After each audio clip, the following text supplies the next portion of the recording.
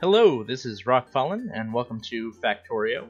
I realize that my channel looks mostly like it's going to be Minecraft, but you gotta do what you love, and if Factorio is currently what I'm loving, that's what I'm going to do. So, without further ado, I wanted to demonstrate a little addition that I made to a design originally posted by Gepwin. I will put a link in the description for that tutorial. He made a visual graph which will display the belt throughput, which you'll see up here in a moment. I'm not going to go through how to set this up because he does a better job than I would, but basically it reads the belt contents right here, and it outputs a graph that updates every second as to how much throughput is on the belt. So there were a couple of comments on that video that I added into my design here, as well as a couple of tweaks of my own. First of all, there was a comment from Lesrith, who mentioned that you should add another row of lights that are showing up in red for when the belt is empty, which you can see our belt is, and the lights show up red when the belt is empty, so that you can very easily visually see how much has been coming through when the belt is empty in the last, 30 seconds or so.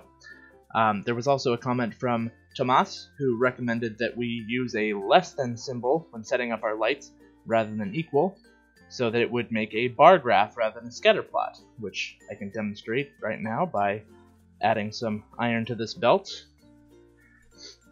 And you'll see that it goes up as a bar rather than as dots, which I think makes it a little bit more visually appealing. And as it gets further up, you'll notice it starts to change color. It goes from red to yellow, and then when it gets high enough, it should turn green as well.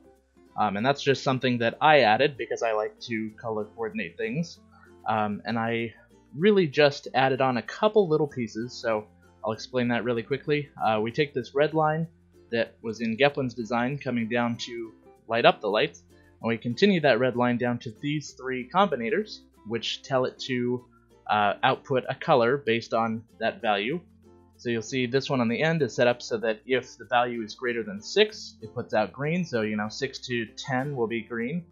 Anything less than 7 will be yellow, so 7 and under will, or 6 and under, excuse me, will be yellow, and then 4 and under will be red.